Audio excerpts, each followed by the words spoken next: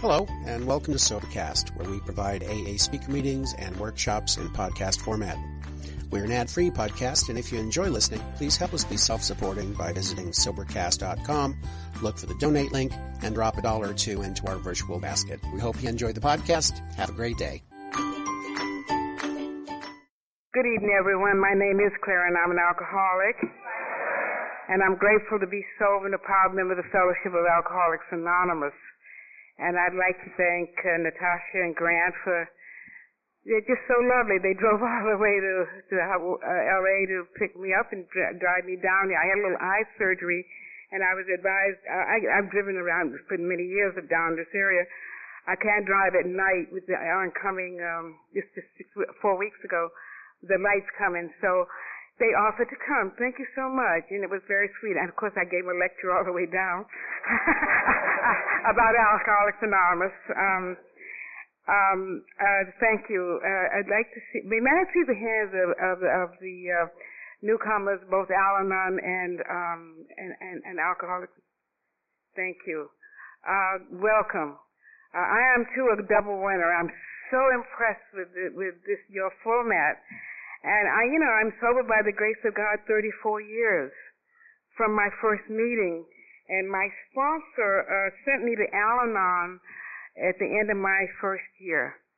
And I have never in all these years, and I get the privilege to do this a lot all over the country, most of the world, and I've never been in a meeting where you had this far. I am really impressed. And thank all of you for being here. We tell our story in a general way, what it used to be like, what happened, and what it's like to now. By the time I got to Alcoholics Anonymous, I was a roaring whinette. And in the book, which is the basic text of our program, it talks about in chapter 3 more about alcoholism. The insane things we sometimes continue to do to keep from doing step 1, 2, and 3. And at the end of that, reading in those steps, and as they are listed, one of them says we look for natural wines. I had switched to Repost, and that's not one of your natural wines. As a matter of fact, I don't think a single grape's ever been near that stuff. I don't know what they put in it, but by that time, I was literally doing a dance with death. The trouble when you're dancing with death, the music stops. And I come from the jazz world, Boston, New York, and Harlem, and I know about the music, and I know about the dance. And I knew at some point that I never dreamed that my life would end up the way it ended. Well, actually, I was born in Atlanta, Georgia, and I'm the youngest of 7 children. My father was a full-blooded Cherokee Indian of the Cherokee Nation. He was born and raised on a reservation in North Carolina. Left that reservation, when he was about 26 years old. Migrated first into Alabama and then into Georgia. I'm not going to stay a few minutes in Georgia tonight. He met my mom, had these 7 children, and I was the youngest of the 7. My father was an artist and an entrepreneur and a very successful man and a very interesting man, actually. And he moved us to Atlanta so the children could have access to a better education. And they were born in Bainbridge, Georgia, and I was born in Atlanta. And I remember as a little child, I always felt different. I'm probably one of the ones that had the ism. I could have used a little drinky poo probably in the 1st grade, just to get me to the 2nd grade. Because, I had trouble, from a little kid, and my mom died, God rest her soul, when I was 3 months old, so I was left, my dad was left with these kids, and then he later, a couple of years later, married a woman who was my stepmother, and I was probably, we talk about in the book, and we talk about the steps about what it was like growing up, and I just remember being fearful, and I remember that she, which was a rather stern woman and very religious, and I started having trouble with God, long before I ever heard of Alcoholics Anonymous or drinking or anything that would make a difference in our lives. And my brothers and sisters all grew up, and they were all practically grown because they were so much older than my mother had 10 children, actually, 3 miscarriages, and she was like only 46 years old. And in those days, they had huge families, and they didn't have the medical processes that are exposed to us now, and so she died just in childbirth. And I was 5 years old, and in the first grade when I heard that this woman was my stepmother. Anyway, I always felt afraid, and I was a loner, and I grew up in an area with my stepmother with this religious connotation of things that always frightened me. My father, I can still remember him. I'd look out this window. We had this big house, and I'd look out the window and see him out doing his Indian rituals. And I was always impressed with that. And he would never go to the church. And so I grew up in that divided sense of reality about God and all of that. I was somewhat talented, and I was a terrible student, but I had some talent in art. I won an art scholarship from Booker T. Washington High School in Atlanta, and I'm going to have to tell you how old I am so you can follow me with the story. I'm 83 years old. I'll be 84 in January. And I tell you that because I start talking about things like World War II. So I think, so I thought I better hip you to, my age. So, and when I talk about my age, I always say the best is yet to come. So I just go ahead and accept my age. I absolutely love my life. I would not have the life I have today if it wasn't for the grace of God and the program of Alcoholics Anonymous. And I won the scholarship to Boston Museum School of Fine Arts, which is one of the finest art schools in this country, and which was almost unusual at that time for a black person. I grew up when the culture of this country was a lot different, and I know a lot of those things I had fears about. I had experienced growing up there, and the anger and the fear and all of the stuff. And so when I won that scholarship, that's how I got out of Atlanta. I had never heard of alcohol. I grew up in the Baptist church, and I don't have any problems with that. In the big book of Alcoholics Anonymous, it resolved all those fears about when it talks about we agnostics.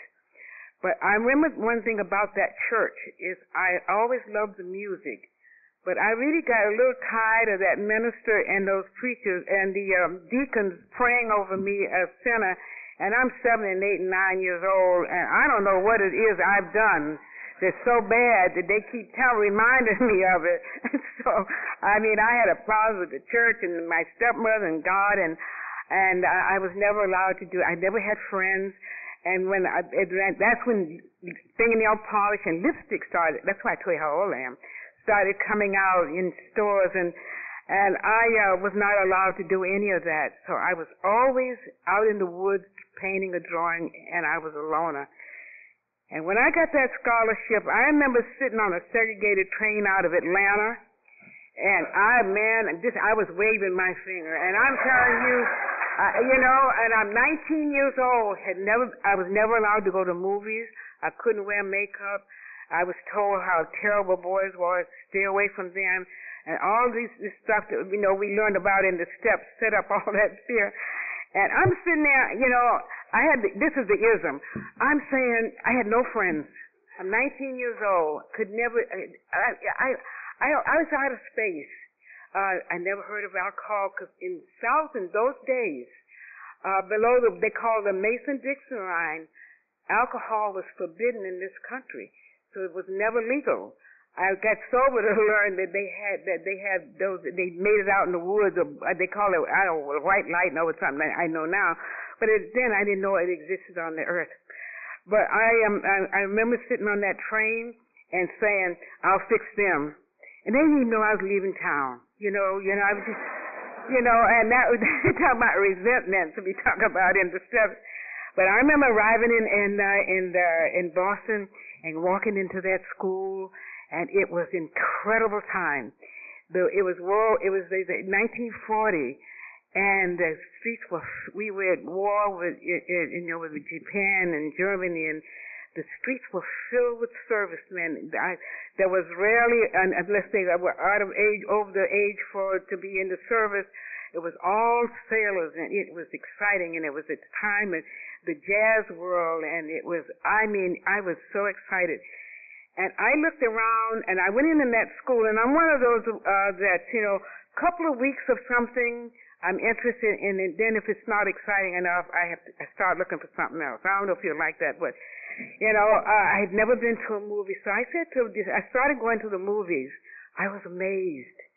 I look up on that screen, the rooms were dark, and I look up there, and there's Fred Astaire and Ginger Rogers dancing. I'd never seen anybody dance because I never heard the music, except I always heard the church music, and I didn't know anything about any other type of music.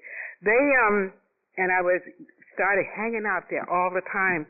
One night I decided to go ask a friend. We were walking down the street in Boston, and I heard this jazz music, which I absolutely started listening to. And the people walked out, and I said to her, Eleanor, why don't we just go in there and see what they're doing? We walk in there, and I shall never forget, it was dimly lit, and the aroma of the cigarettes and the booze, and down at the end of the bar was this little band and a rather portly lady, and she was singing the blues. And I remember my heart just started pounding. I looked down there, and I looked at her, and we go, and we sit on the stool. And I leaned, and the bartender leaned over, and he said, what are you going to have to drink? I had no idea. But I remembered in the movies, they always talked about martinis. And I was about to commit my first hip, slick, cool act. Because I leaned on that bar, and I looked at him dead in the eye, and I said to him, we'll have a martini, honey. I said, and make it dry. I had no idea what a dry martini was. But they always said that in the movies. And I saw he turned around with these two stem glasses, and he had and I know it was a blender, but he tied this can and he leading it up, and it looked like lemonade. I didn't, in the South I was used to seeing lemonade. I didn't know you sip drinks. So I look up and down the bar, which became a big habit later. I'm up and down, and I picked it up, and I opened my mouth, and I dumped it. I was a pig from the gate. But I remember the way it made me feel. Man, I used to sulk. People used to punch me to try to make me smile growing up.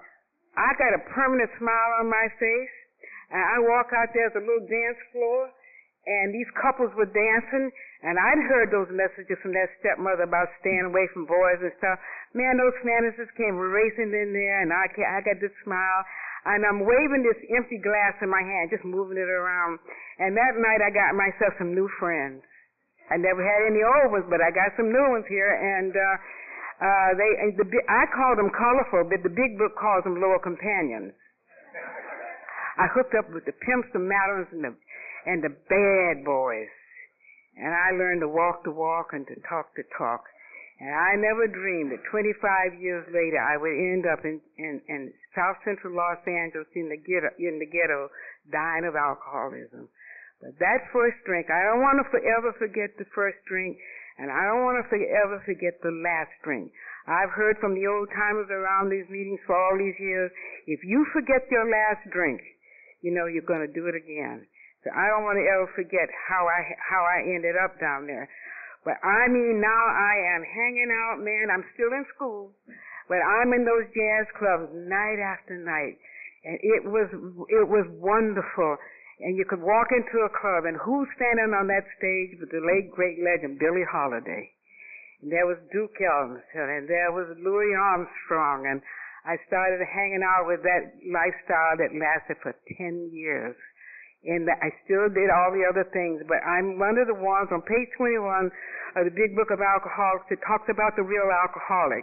And I'm one of the ones who drank for a lot of years. Didn't have blackout. I was a heavy drinker, but it never really bothered me really.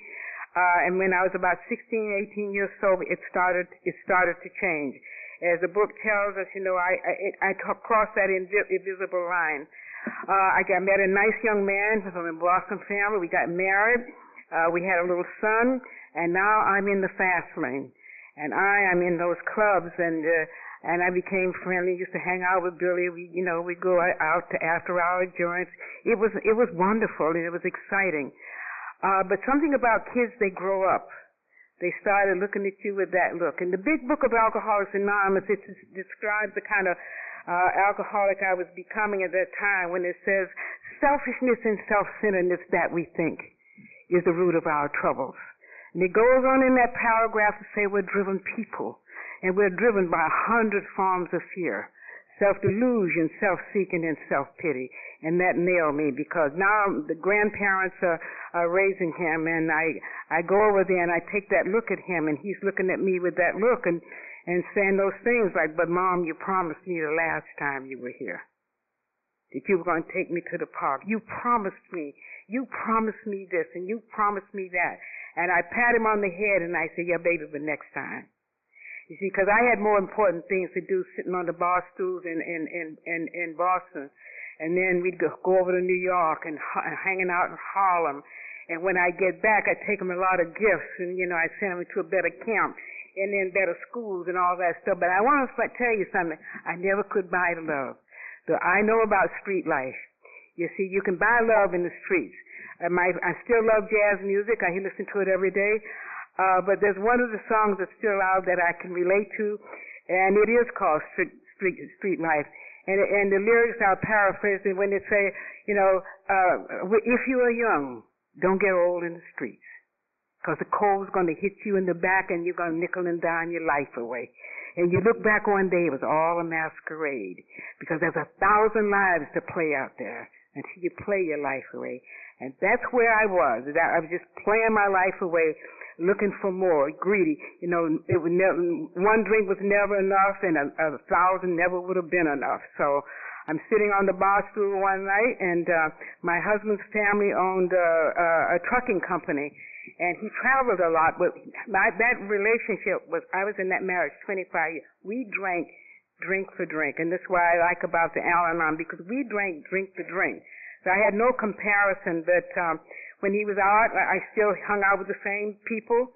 And the thing about the progression of the disease, I'm now looking at other people, and I'm hanging because it's not enough. I'm not getting enough out of this. And what's in it for me? The part about the selfishness and the self-centeredness. And I thought, well, it would be with another relationship. And so I prayed about this man. I described him. I'll describe him when I met him. I'm sitting there talking to Billie Holiday. This is true. And this man walked up, and it was in this jazz club, and the smoke, the cigarettes, and he had a black hat turned down all the way around. He had on a light blue top coat. And this dude was so cool, he couldn't get his arms through the sleeves. And he just leaned on that bar, and he peeled out 10 $100 bills, and he spread it on the bar like this, and he took his hand and he leaned over and he said, spend it. I knew God had answered my prayer. I wasn't much of a prayer. I was not much of a prayer because I didn't believe in God. I looked at that $100. That was a lot of money in those days. And he turned out to be the head of the mafia of the Boston family. Then I know what it's like to become associated with the head of the boss. I mean, the real man. I know what it's like to ride in limousines with bodyguards. And it was a lifestyle, and that's all it was. I know the difference today between a lifestyle and a life. And that's what the madness really started, and the progression. And now we are going over, and when my husband came home, I introduced him to him. We all hung out together. I mean, that's just the way it was. And we are now, my son is 10 years old. And something is about to change here. And we were going over to New York to this jazz club. It's even in history today. It's a famous club called Birdland. And a lot of you are young, and I'm not dropping names. It's just my story. And Billy Eckstein was the opening star of that night. And so I remember we get in the limousine, and And I called this man Mr. Wonderful. I never called him anything else, just Mr. Wonderful. We had these bodyguards. They sat and it was one of those, if you guys like classic cars, it would be classic now.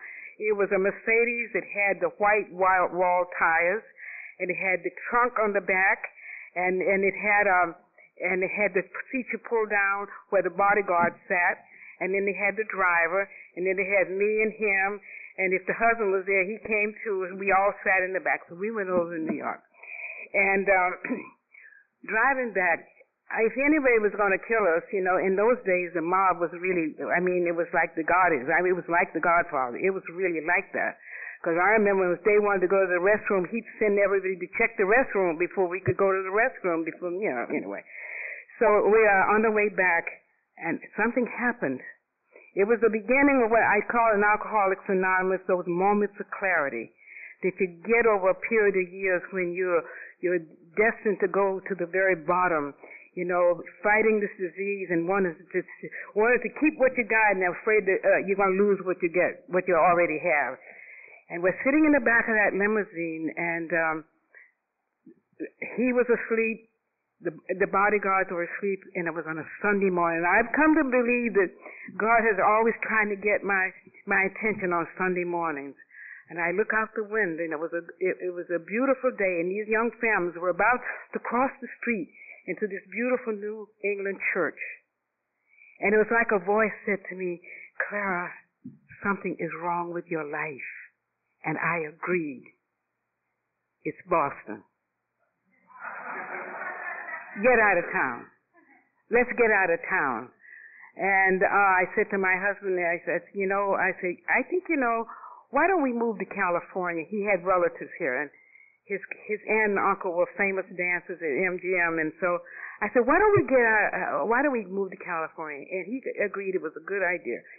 So typical alcoholic me, I just closed up the house, left the furniture and everything in it. And I go pick up the kid, and he's 10 years old, and he looks at me, and I said, we're going to move to California to see your aunts and uncles. And he thought it was a good idea. And I'll never forget that drive. Right out Route 66, right in L.A. And it was a wild ride. And I went with good intentions. See, but I'm an alcoholic because I was going to try to be a good mother to this little boy. I was going to try to live differently and be a lady. My Indian father used to say, all I want from my daughters is to be certain ladies. And they gave us everything that's supposed to fit you, make you be somebody, but I missed that one. So I ended up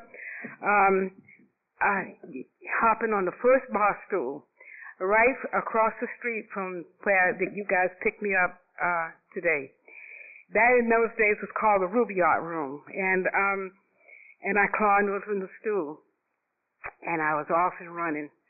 By a fluke, I went into a little small business, and we got settled, and we had 2 more children, and now it's beginning to cross the line. I'm way on the other side of the line, because now I'm beginning, 10 years into that company, I've become very successful at what I did by fluke. I never got to teach art. The husband had a great job. My brothers and sisters moved from the East Coast, Boston and New York, and started their careers. And one of my sisters was a nurse, and she was a nurse at Cedars-Sinai Hospital in Beverly Hills. And I was beginning to lose it all, thank you, God, that you took away from me everything I wanted in order to give me what I needed. Because it came that time in my life when I needed to stop drinking, and I needed to stop dying, and I needed to find a God of my understanding. Now, the oldest son was 10 years older than the next son, and they began to lose it all. The banks repossessed all the vans. I had 20 employees, and all this was going, and I can't stop drinking. And I'm in violent blackouts. I'd never had blackouts all those years, and it started. I'm ending up in County General Hospital downtown LA, being treated by USC medical interns. You know, in those days, the way they treated you, because now they take again, when you get cut or when your skin is open, they stitch you up. And I got really nervous when I could see these little strings hanging off, and they're stitching up the scars in my face where I'm getting beaten up. And I remember my husband came to me and he said, you know, this is too much. He said, I can't live like this. Either you're going to kill me or I'm going to kill you. And I don't want our kids to see this anymore. We've been married at that time 25 years. And strangely enough, when I got sober, he drank all those years and he never really turned into an alcoholic. The minute he walked away from me, he just stopped drinking. I never have understood that. So anyway, I watched the banks take everything. I came in here owing $20,000. It was madness. I went to the hospital one day when they was going to take the house back. And the marshal with this green uniform on, and my son, the next son was then like 14. My daughter was maybe 10 and a half. And I went to her and I said, you know, we just need 2 payments to save the house. And she looked at me and she said, it pains us to watch you live the way you live. And I looked at that sister, that we were a close, loving family, and I could see her pain. She said, but you know, we're not going to sign any more checks. We're not going to bail you out of any more trouble. Because if you don't stop drinking, you're going to die. And man, with that, from a little girl, and that stepmother telling me if I died, I was going to hell, and told me about the devil and what he was going to do with that pitchfork. When she said that, for some reason, the fear of death was haunting me right into AA. I've dealt with it now through the steps. I darted out of there. And I went back and I stood in front of the house. I had the 2 kids. My son was 19. He had kind of left. He'd gone into his training in theater, and with his relatives had training him for dancing and stuff. And he had kind of left the house. But I'm sitting there on those steps with those 2 kids, and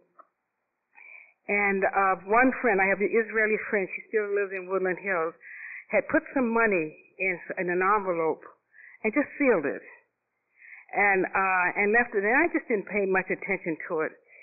And when the marshal put the lock on and he locked it away, he just looked at me and moved away, and I'm sitting there. And I had one little bag with clothes in it for the 2 kids, the 2 younger ones. The son walked down the street, and he saw me sitting on the steps because I had no place to go. I was sitting. I had no place to go.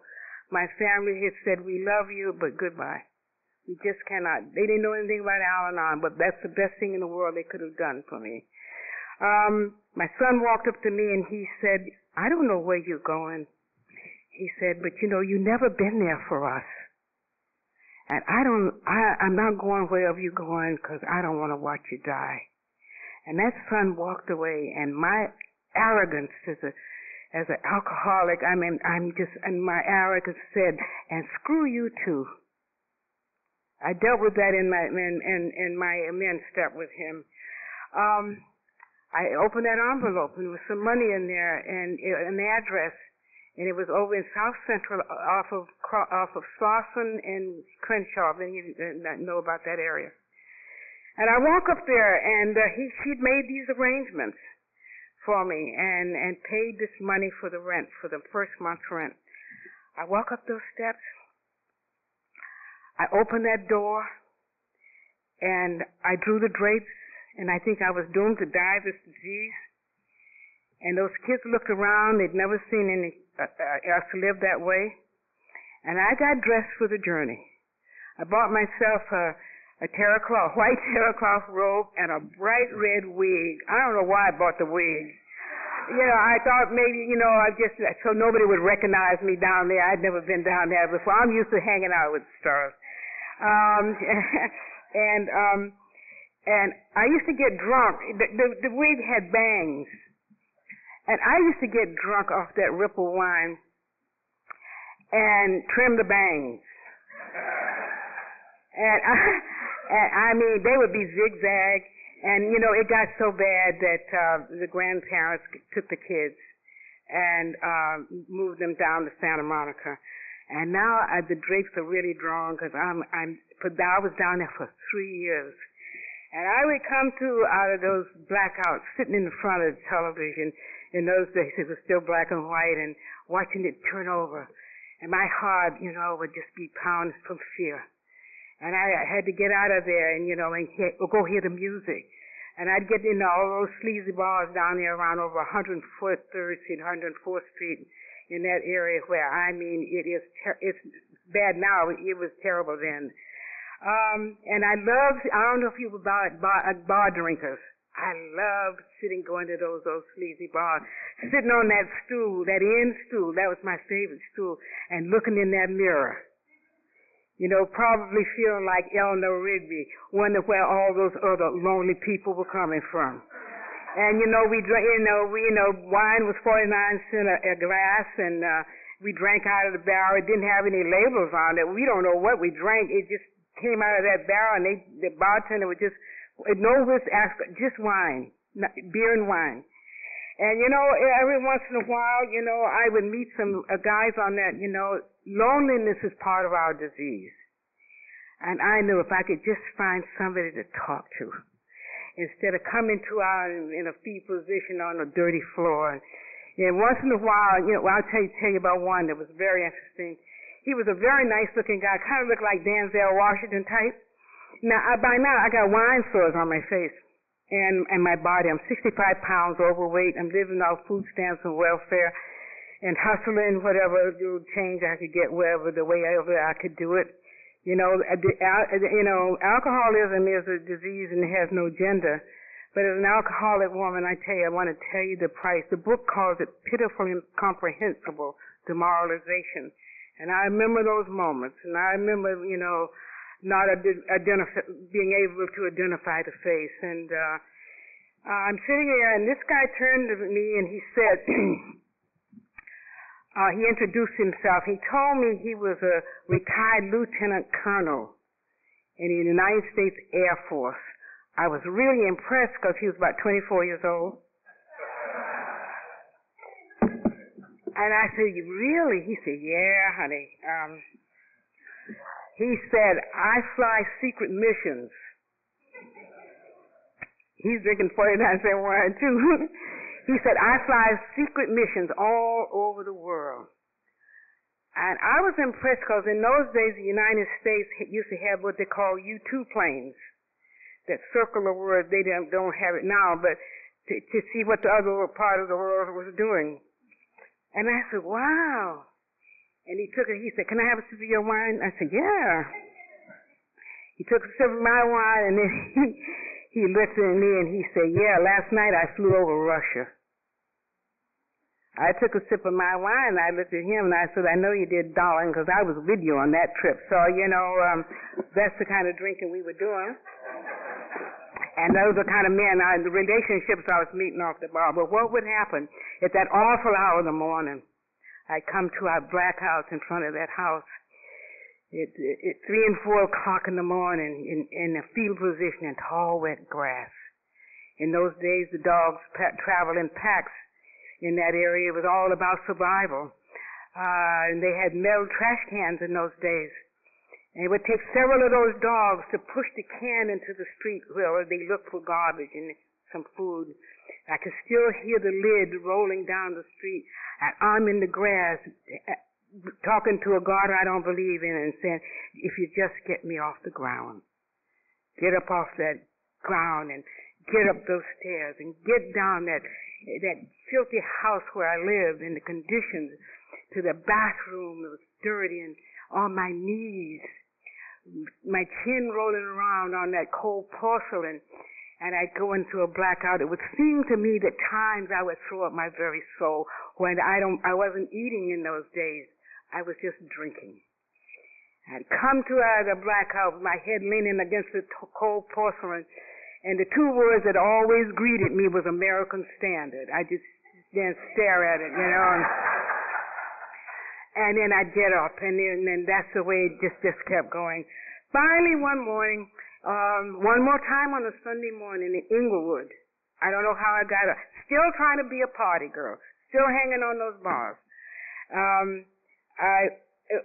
We didn't have cell phones in those days. They had pay stations out around the city.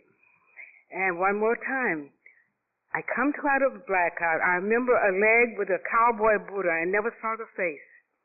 And these boots had cleats on the end. My head was against where the forum is now. Wasn't there? It was right where in that area, at Crenshaw and Prairie View Avenue, in that area. This dude was kicking me in the head. I know about pain, and that pain has no memory. In the big book of Alcoholics Anonymous, it describes the second step of insanity, because it describes the jaywalker who kept doing the same things over and over again and always expected a different result. I kept doing those things. He was kicking me in the head, and I was going in and out of consciousness, not because I was drunk, because medically they say, the body can only handle so much pain, and the unconsciousness is because you can't feel any more pain.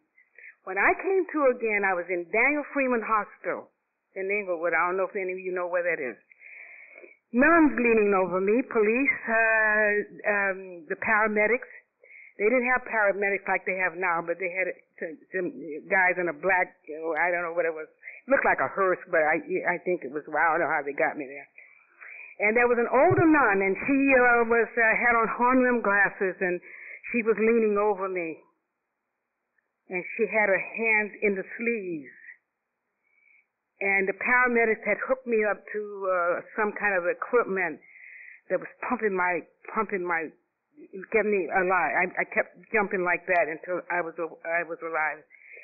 The police kept saying, and the nun said to the police, you tell them who did this. I'm in the black. I still don't know. I'm 34 years sober. I have no idea who it was. But I learned from the mafia, you don't tell them anything. I said to this nun, buzz off. And she turned and she walked away. She stood in the door for a few moments. And she must have been in her 60s. She had her hands in her sleeves, and she just looked back at me and just shook her head. And something happened, that moment of clarity. Because people had all been telling me to stop drinking and what to do. The paramedics left. The police left. But the young nun stood there in her early 20s. I call her my earth angel. She had on this white habit, and all I could see, she was wiping the blood out of the corner. I had a brain concussion. She was wiping the blood out of the corner of my eyes, and he kicked in all my ribs. And she was wiping the blood away, and she started to cry. She looked down at me, and she said, how did you ever let your life get into such a state? I looked up at this young nun, and I shook my head because I never thought alcohol was the reason I was there. It was people, places, and things. If they get off my back and stop, that was my problem. 3 days later, she dressed me, and you should have seen her trying to put the wig on. They hold all of them, even the Catholic hospital, 72 hours for alcoholics. And you should have seen her trying to figure out where the bangs went on that wig. She was, she was moving it around, and I was, by this time, my joints were so swollen, my ankles, I couldn't wear shoes, so I had on my favorite gold fuzzy house slippers, and she put her arms around me, and she said, try not to drink today. And ladies and gentlemen, I am an alcoholic. I shuffled away, bandaged up, because I couldn't stand up to hold the ribs, and a brain concussion. I went to the nearest liquor store. That's the insanity of the disease. And I bought some wine. And 3 weeks later, I don't know what happened that morning that was different from a lot of the other mornings. But I came to, it was April the 9th, 1974, on an early morning, and I was on the floor. And the stench of the wine in an unkept body. And I hope I never forget that moment. because when I came off that floor, I just stood up and started to cry. And I said, God, just don't let me die. I'm going to die. And that was my moment of truth. I was telling you about Georgia and the music, and I loved it, and it was always a requirement when you got to be a teenager was to sing in the choir. And I can remember those songs, and they were all spirituals in the old song books, and they were yellow. Because in those days, most of the spirituals they never had anyone who wrote the lyrics. But the slaves in the fields of Georgia used to sing those songs, and that's how they were written. And I remember one of the songs, was about 15 years old, that used to always touch me. And the lyrics went something like, soon one morning, death came knocking on my door. Oh my Lord, what shall I do? And that was, I believe, was my spiritual awakening, because the power of God that I have come to believe in must have kissed me gently and said, you don't have to live like an animal again. I called that same friend Rachel. I went to the phone, and I called this number. She said it's called Alcoholics Anonymous. Call them. They'll help you. They help each other stay sober. I went to the phone, and I called this man, and this gentleman answered. He said, good morning, my name is Jim. He said, and I'm an alcoholic. How can I help you? And I said, man, in my best street language, I said, I think I'm going to die if I don't stop drinking. He said, welcome to Alcoholics Anonymous. Told me where to go to meetings and that night. And I got dressed that day for my first meeting of Alcoholics Anonymous. I could pull out a red dress, and it had wine stains on it, and I cleaned up the wig, and he asked me one simple question that I asked newcomers today.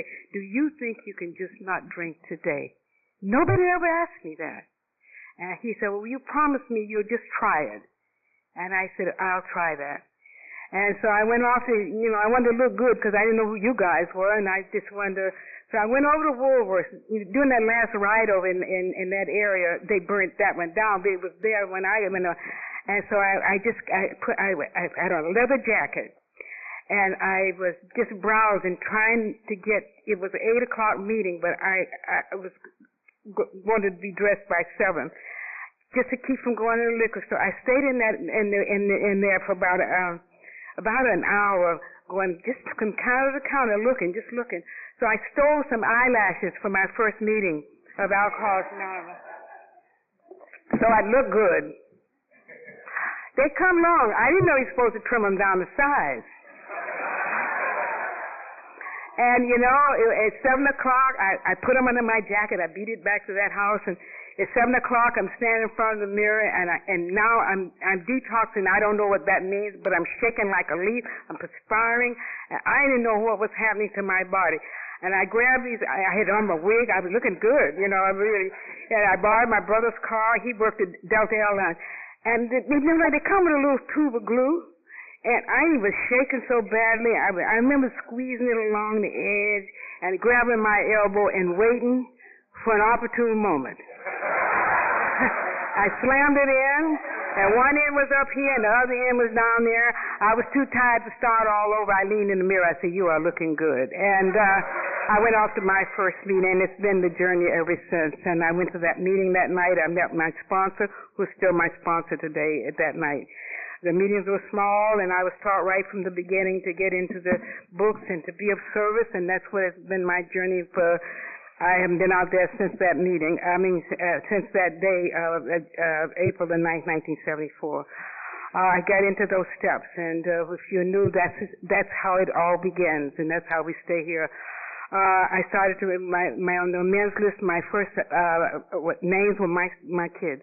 My oldest son had become very famous as a performer in Broadway shows, and he was in New York at the time, and he was with the ABC television, and he was the anchor for people like Barbara Walters, and he was doing well. It took him 4 years to come back to see me. But I made my amends to the others. I remember how difficult the fourth column of the inventory step. There's 4 columns there. The fourth column was a column for me to take responsibility for my action and behavior during those years of my alcoholism and with the family and other people.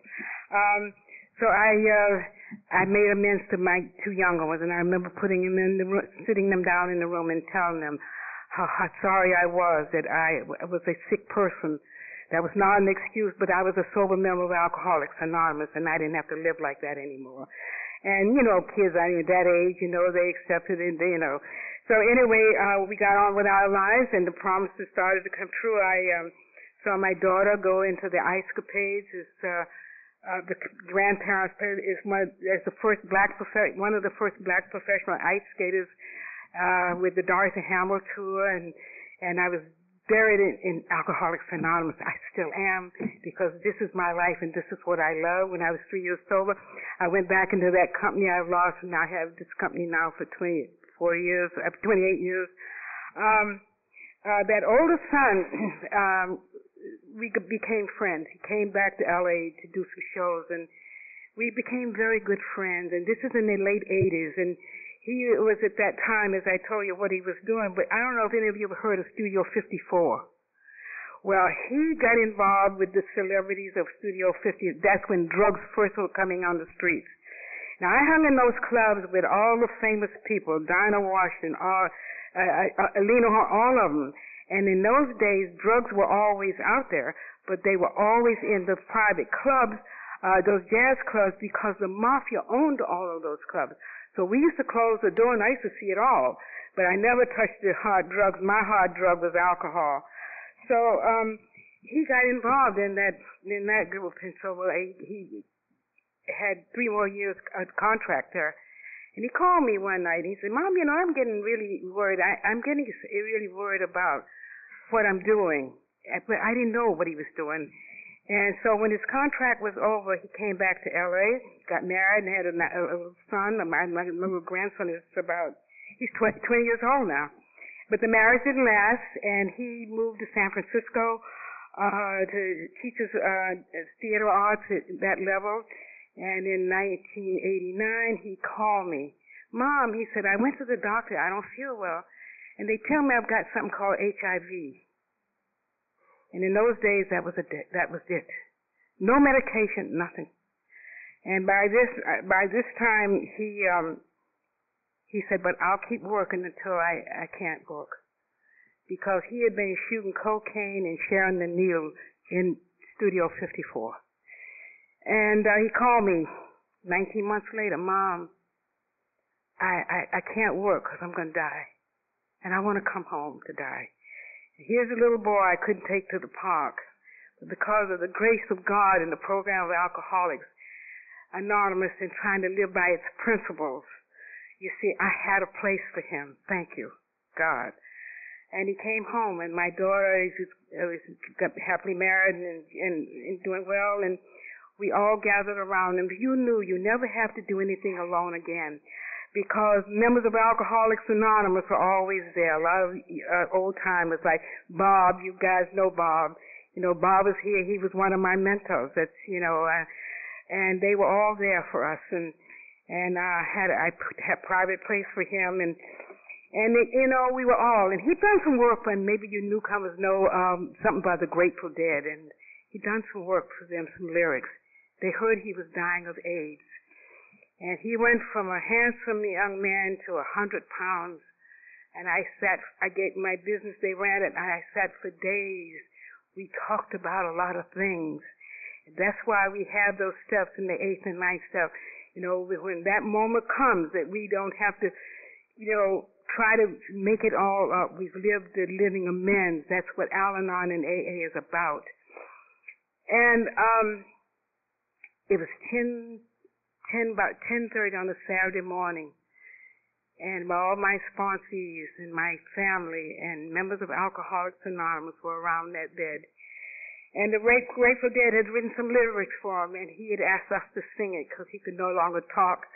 Their mouth gets white inside, and I used to take the straw and dip water onto their lips. And the danger we were all in because we didn't know anything about the virus. Well, we sang that song. And that rasping sound of death, and he was gone. And I pray that his soul rode the wings of angels to a higher place. No more crying and no more dying. And I get the opportunity to come and share my experience, strength, and hope with you. That the program of Alcoholics Anonymous works if we do the work. And it gives us I have the freedom I never had in my life. And when I tell you I'm 83 years old, these have been the best years of my life through God's grace and you. Thank you.